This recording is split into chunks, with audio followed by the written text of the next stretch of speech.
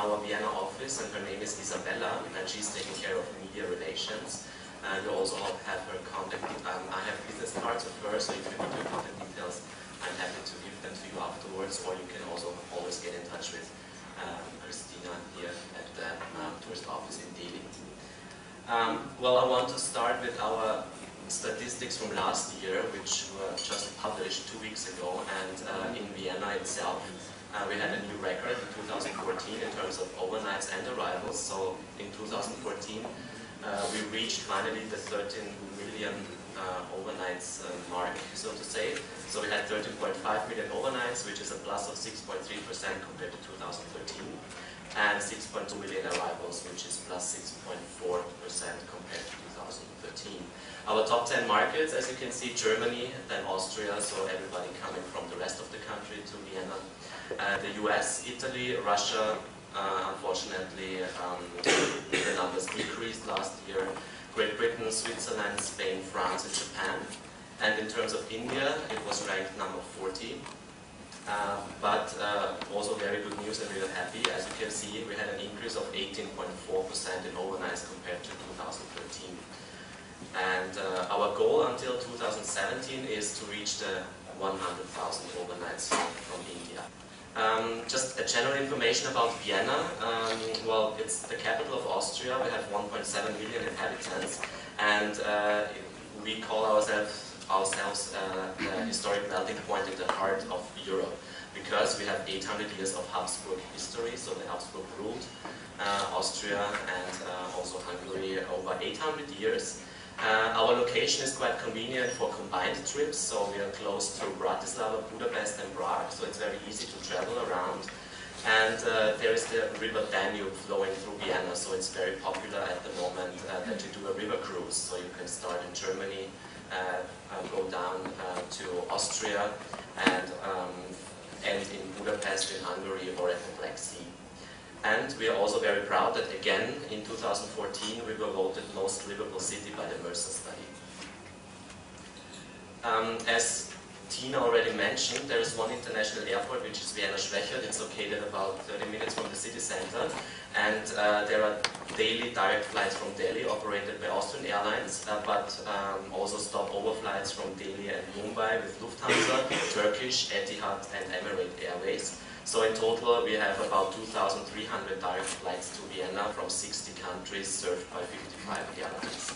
And once you arrive in Vienna, very easy to go into the city is to take the CAT, the city airport train, and it takes you in 16 minutes from the airport to the city center, and when you're going back to the airport you can already check in your luggage in the city center, and then they take care of the luggage that is taken to the right plane, hopefully.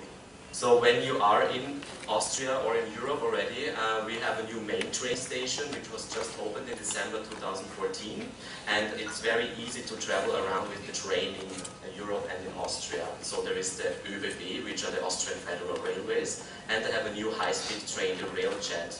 They have first a business and an economy class and an onboard restaurant, and as you can see, coming from Salzburg, Graz or even Budapest, it takes you about 2.5 hours to Vienna, and also from Innsbruck, Munich and Prague to Vienna it's about 4 hours. So it's more convenient to take the train rather than going to the airport where you have to be 2 hours prior, and then you have to wait, and then you have to go from the airport back to the city. So traveling with the train is actually an alternative to taking flights.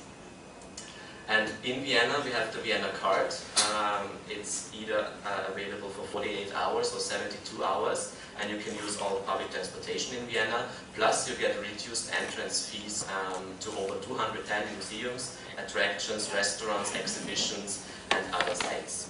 You can purchase it online, you get a voucher and you can exchange that in Vienna for the Vienna card, or you can buy it at over 250 hotels in Vienna, at the airport, at travel agencies, and also at our tourist information office in the city center. Also brand new is now the Vienna Card affiliate program, and this is a marketing initiative where you can offer your internet visitors the Vienna Card and earn money easily with your website or with your blog. So we are providing advertising packages, and you just put the banner on your website, on your blog, for example, and then once a visitor clicks on that banner, he or she is redirected to the Vienna card website, and when he or she buys it, you earn a commission with it. So we try to increase sale for of the Vienna card as well in this way. So what's happening this year? In 2015 we are actually celebrating 150 years of the Ringstraße, and we call the Ringstraße, or the Ring Street, Ring Boulevard, the most beautiful boulevard in the world. The Ringstraße used to be the city walls, and in 1856 Emperor Franz Joseph decided it is time to open up the city center, to destroy the city walls, and to include all the suburban area to the city center life, so to say. So the city walls were destroyed, and it was at that time Europe's biggest construction site, 2.4 million square meters. And a lot of financiers, patrons of the art, and also Jewish citizens built really beautiful palaces along that area, which you can still see today, and that's why we also call the Ringstraße the biggest open-air museum. Officially it was opened on May 1st, 1865, but it took a total of about 50 years to build the Ringstraße as it is nowadays. In Vienna we call it the Ring, and it's 5.3 kilometers long and 57 meters wide. And for tourists we have the Vienna Ring tram, which is an old tramway that travels the entire Ring Street in 25 minutes, and you get explanations in several languages via headphones to all the buildings and sites that you see along the Ringstraße. As mentioned, at the Ringstraße there are our most important public buildings, for example the State Opera, the Imperial Palace, the Kunsthistorisches Museum, which is the Museum of Fine Arts, the Museum of Natural History, Parliament, the Vienna City Hall, and the University of Vienna. And there will be several exhibitions and events going on all the year round. And also special tours are offered. For example, you can do a Ring Street tour focusing on the coffee houses that are along the Ringstraße, or focusing on Viennese cuisine. Or for example, at the Natural History Museum you can climb up to the roof, which normally is closed to the public, and you can have a look down at the city center and the Ringstraße. And also another university, another anniversary this year, we celebrate 650 years of the University of Vienna. Here you can see a map of the Ringstraße, so it's really circling the city center with all the big buildings around. And there are also a lot of parks and a lot of green spaces along the Ringstraße. The city park, the court garden, the people's garden, the city hall park. And that brings me to the next topic. Vienna is a city which has a lot of urban and green space balance. In Vienna we have over 280 imperial parks and gardens, and all those green spaces take up more than half of the city's area.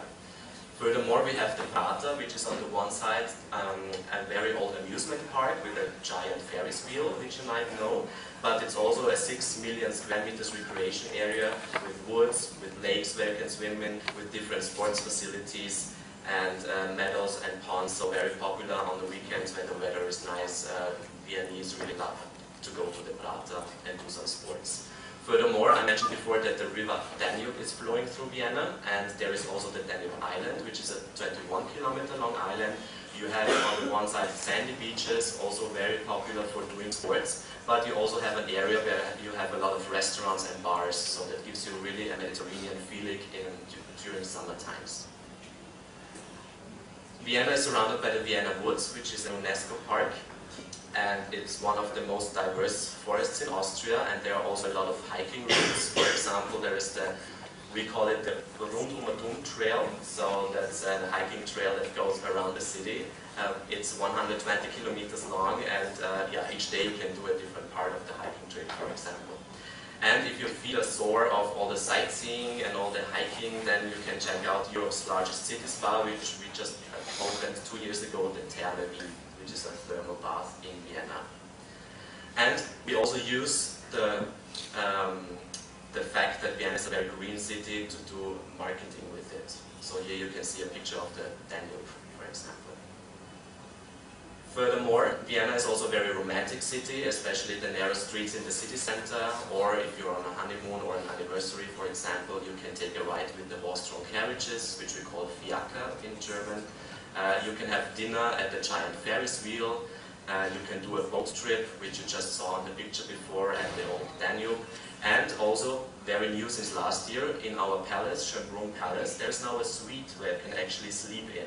So it's really sleeping in the palace. It's a 2-bedroom suite, and it has 2 bedrooms, a kitchen, a big living room, and there are several honeymoon packages available. For example, you can get a butler who cooks dinner for you, who takes care of you. So it's a very unique experience, really sleeping in the palace. So once they close at 6 in the evening, you're there on your own.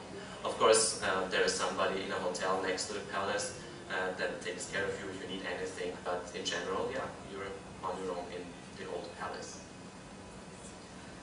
Vienna is also very popular for families. At Schönbrunn Palace, there is also a huge garden, a palace park with a maze, and we also have Europe's oldest zoo, Schönbrunn Zoo.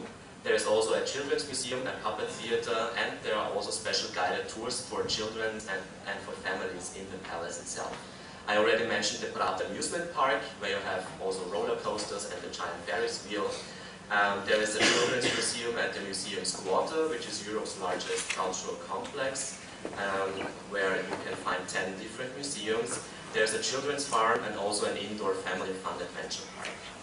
We have 2 incoming tour operators that are focusing very much on the Indian market, Pegasus, the welcome agencies, and they are also offering different packages. For example, Vienna for families, so really itineraries that serve to families. Perhaps a 3-night stay in Vienna, or you can experience the beauty of Vienna's Ringstraße during 3 nights, or culinary Vienna. And Eurotours, they're offering, for example, a city break of 6 nights. But Vienna is not all about green and families and romance, so Vienna is also full of culture. So here you can see the inside of the Vienna State Opera, and as we also did with the fact that Vienna is a green city, we also do that with our cultural heritage. We use it for marketing purposes. Vienna is also great for shopping. So you have several shopping areas. Since 2 years there's the Golden Quarter in the city center, which is a high-end shopping area where you have the biggest Louis Vuitton store in Europe, Prada, Vivienne Westwood. There is a brand new Park Hyatt hotel that opened up last summer. So shopping is also very popular in Vienna. Plus you also have a lot of those traditional Viennese manufacturers around there, and where you can, for example, get your special hat, or they really do the shoes according to your foot. And in addition, you might have heard of the Viennese cuisine. So that's the only cuisine in the world that is named after a city. But on the other hand, there's also a lot of Indian restaurants in Vienna. So if you really want to try or stick to the Indian cuisine, that's no problem at all. But of course we encourage people to taste our sweets, as you can see here, the Gugelhupf and the Sachar cake, which might be more known. And also nightlife is very great in Vienna, especially for young people. In the last years a lot of things came up, a lot of young festivals are going on, but also there are each night classical music concerts that you can attend to. Of course, there is the Vienna State Opera, which plays each night different operas, and there are also a lot of theaters, cinemas, anything that you're looking for. And then, last but not least, Vienna is very imperial, of course, 800 years of Habsburg history, and a lot of palaces and a lot of imperial buildings, so to say. And yeah, this leaves me to say, at this very moment, a group of people is traveling back in time. So when will you take your trip to Vienna? Thank you very much, and I would like to call my colleague Clemens to the stage, and he will be representing the Salzburg Tourist Office. Thank you.